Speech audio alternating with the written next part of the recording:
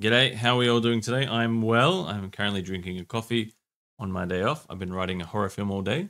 G'day, welcome back. Let's talk about this grade that I have going on here. Halfway through, I realized it was inspired by that movie, Old. So if you haven't seen Old, it's basically about a film where people go to the beach and they get old. It's okay. Anyway, I really like the look of this film. So halfway through, I sort of like started leaning towards that way, and I'll just do a breakdown of the grade. So this look actually came about by an accident. I was designing a new LUT and it actually worked really well for this footage. So I thought I'd go with the flow and keep grading as I went. So basically what we have here is we have some 8K red Monstro footage. So at least some really nice looking footage. So I've done my initial IDT here. So we're going from red wide gamut RGB, red log 3 G10. And then my color space is Davinci wide gamut, Davinci intermediate.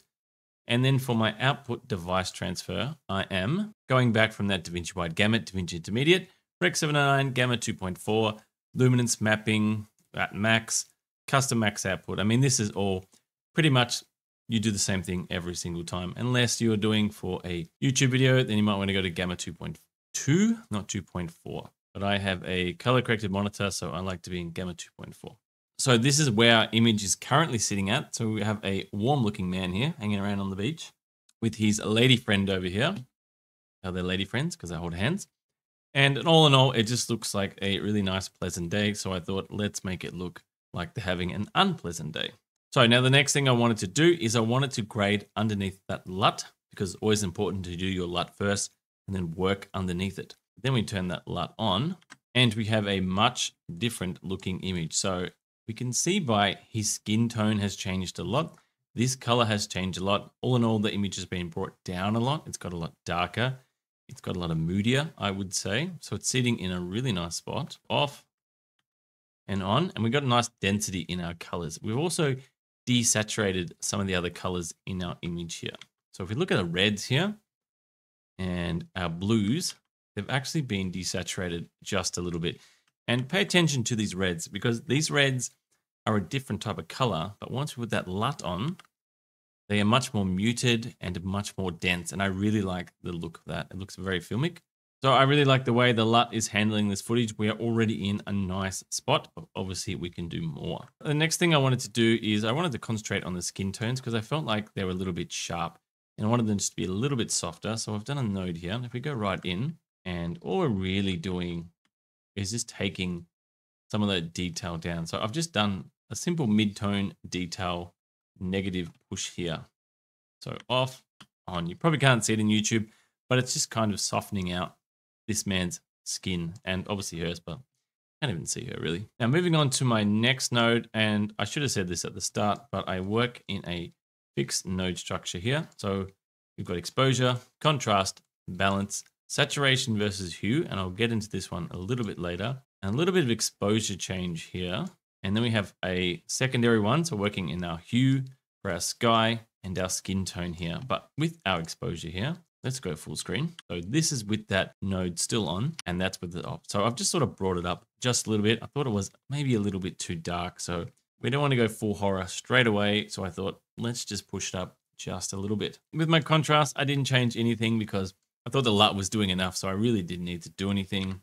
It was already sitting in a pretty good spot, to be honest. Any more contrast, it might come across as digital looking, and I didn't want that to happen.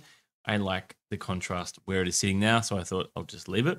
Now, with my balance, I thought I would change it around a little bit, go more of a horror vibe. So obviously we've pushed towards that green a little bit more, and actually I'll bring up my vector scope here. So in our vector scope here, we're really pushing towards that reddy orange type of look and a little bit of cyan, which of course are the shorts and the sky. Now, if we turn that node on, we are pushing more towards the yellow and green area in the cyan. We've still got this red, and that's probably his little towel here and round here and here. So we're going much more horror look, I would say. So let's go full screen. We still have a very warm, happy times, and then turning it on. So now we have a much more kind of unnerving looking image. We're really pushing those greens out a lot more. His skin tones are still sitting in a good spot, which is really important. All in all, it's much more threatening, this type of color. You will actually see a lot of green in horror color grading. That's because the human eye sees more shades of green than any other color. This dates back a long time. It's a bit hard to explain, but it is something that is inferent of danger. So if you see it green a lot, it makes you feel unnervy, and that's why it's used a lot in horror films. Okay, so we're off to a pretty good start here. We have a nice looking image, but of course we can always do more. We can change this image around. So we have to make it even more unnervy. Now in my saturation hue, I'm actually using a DCTL by Monogrades. I'll leave a link below. This is fantastic. If you don't have it and you can afford it, I'd highly recommend getting it. It is just amazing. So if we go full screen, actually we'll go through it real quick. So obviously I've taken that red density and pushed it up to get a dense looking image. I've changed the, the yellow density. The cyan I've brought down a little bit, taken that saturation out, and I've actually increased the density of the cyan. So I haven't done all that much, but if we go full screen here, that's with it off. And that's with it on. So we've just sort of taken out some saturation, but we'll bring it all down just a little bit. And it's really sort of like bringing that image together.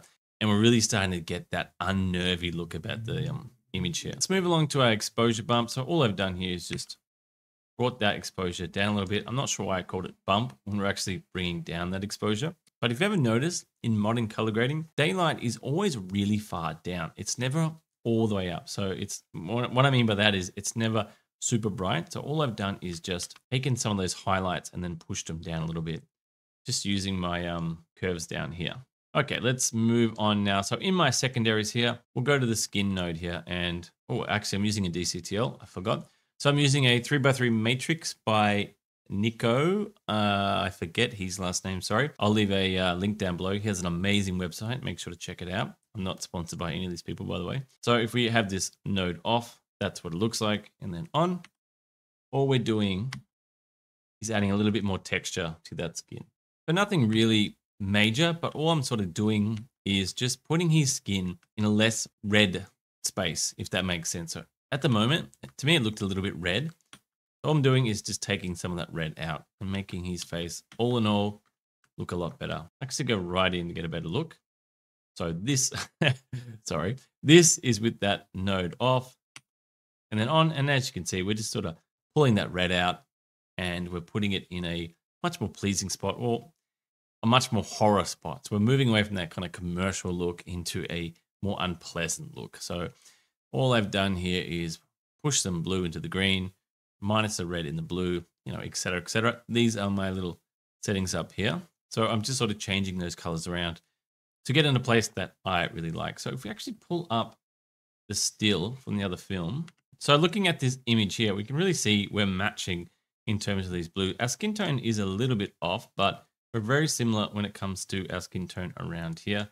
And around here is looking really good. So all in all, we are pretty close. I would say the only thing different is definitely the sky, but it's really hard to work with this guy, to be honest. It was sitting in a really weird spot. And I only decided halfway through this grade that I wanted to match, well, get close to this grade here. So now I was like, I forget about it. I'm not going to do this guy. I'll just leave it as is. We're getting in a really nice spot. And I think all in all, it's looking like a really good horror grade when it comes to this image here. Speaking of the sky, the next thing I wanted to do was use a DCTL. Again, it is the same guy, Monogrades, and I'll leave a link below. And all I'm doing here is actually just changing the cyan in our sky here. So if we bring this bad boy up, so this is with that node off and then on. And actually what we're doing here is basically just changing the sky color and his shorts because I felt like it looked a little bit too commercial, looked a little bit too happy. And now we've gone from here to here and it looks a lot more unpleasing, which is what I want to go for, which I know is a weird thing to say in color grading, but it is what it is. Then in my final node, all I've done is put on some grain. We play this image back. We have that nice grain playing out. So again, we're just sort of enhancing the image as we go along. So I'll just show you my settings for the grain. Come up here. I'm using a custom one. It was set at 16500T, I think. And then what I've made sure to do is basically take it all out of the shadows, push up the midtones a little bit, and then in the highlights, because that's how grain actually acts when it comes to film. It's not in the shadows. I brought my grain size down a little bit because I don't really like big chunky grain. And I've just changed the texture here and brought the opacity down just a little bit because I didn't want it to be too overpowering. So again, off and on, pretty simple stuff. So in my last node, I'm using a skin checker by Monogrades again. Sorry to keep harping on about them, but they're really good. And all I'm basically doing is turning it on, and then I just change my balance a little bit. So the skin checker kind of works like you want your skin to be in that yellowy kind of area here. And that means it's sitting in a good spot. But the way I looked at it was I just tried to match it from the other movie, so which his skin was sitting in the same spot. So it might look like it's sitting in a good spot, but it is actually sitting in the spot that I wanted to. So I was really happy with how that was working. So let's just turn everything off. This is our image at the start. Obviously, it's very flat, very boring. And we turn all those nodes back on. We have a completely different look, and it looks really, really good. I really like the way his skin tones are sitting. I like the way it has this kind of unnerving feel to it. You can just imagine someone walking up over here, having a bit of a chat. I like that type of stuff. Maybe saying some threatening things. I don't know. What would I know? I'm only writing a horror film. Doesn't mean I'm going to make a good horror film.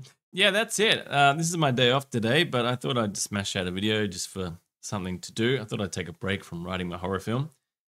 It's going to be pretty good, I hope. It's going to be set in the early 1900s. I've already got type of look that I'm going to go for. It's going to be shot on 50D film, 16mm. If you want to know more, leave a comment below and we'll have a bit of a chit chat about it on the video. But anyway, thank you all for watching. I hope you have a great day. Let me know what you're up to. Let me know what color grading you're up to or anything you want to see. I've been Drew from Haiti Films, and thanks again.